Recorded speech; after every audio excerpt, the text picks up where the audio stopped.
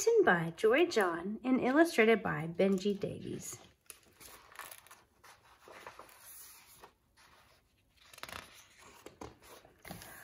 Oh, another glorious morning full of possibilities. I wonder what old Bear is up to.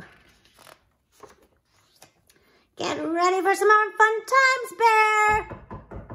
And I won't take no for an answer. Gone fishing. Back next week. Wait a minute. Huh.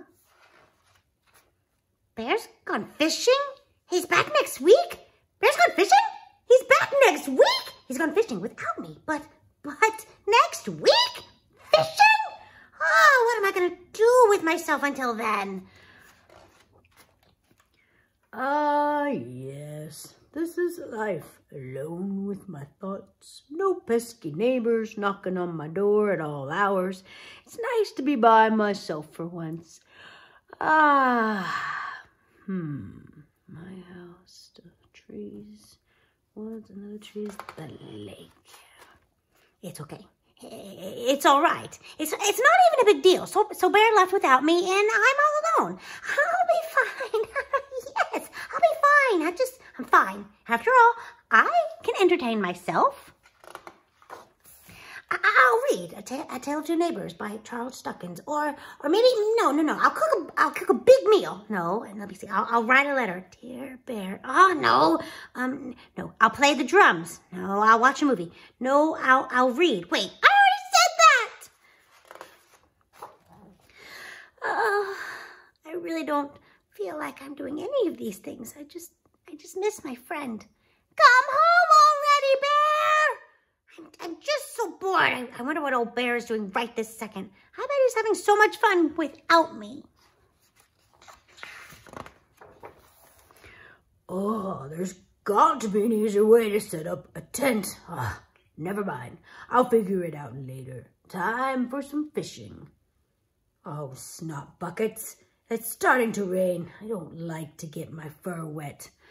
I haven't caught a single fish, and I forgot to bring snacks. I miss my refrigerator. I'm drenched. I'm hungry. I don't know how to start a campfire, and I'm just so tired. There really is only one thing to do. I have to catch up with Bear. He'll surely need my help. After all, I know how to catch the fish with my beak. Also, I'm great company. Fishing can be really lonely. Plus, it's raining. Gotta find Bear, gotta find Bear. It's getting dark, I gotta find Bear. The woods are scary at night. Wait, what was that noise? It's probably nothing. Think about other things, Bear. Just think about other things. Nothing to worry about here, nothing to worry about at all. Bear,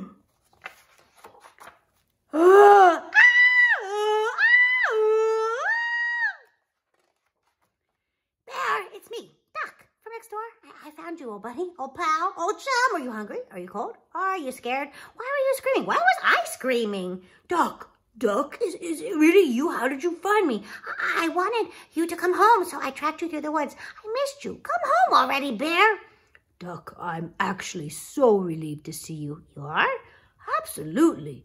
Please stay. Keep me company. We can go back home together in the morning. That sounds wonderful, Bear. Perfect. Sublime. I actually thought you wanted to get away from me. Let me help you get set up. I'm good at building tents and making fires, and we can roast these marshmallows I brought. Camping is much better with a friend, Bear. Yes, I can see that, Duck. This is nice, isn't it, Bear? Oh, I was already asleep, Duck. Good morning, Bear. Huh? Oh, yes. Good morning, Duck. So, before I found you, did you catch any fish at all, Bear? No. Did you enjoy the rain? No.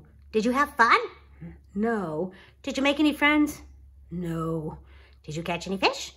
You already said that. Oh, yeah.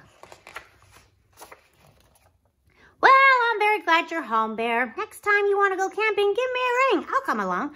I'll always be by your side, Bear. Always and forever. Always and forever? Oh. The end.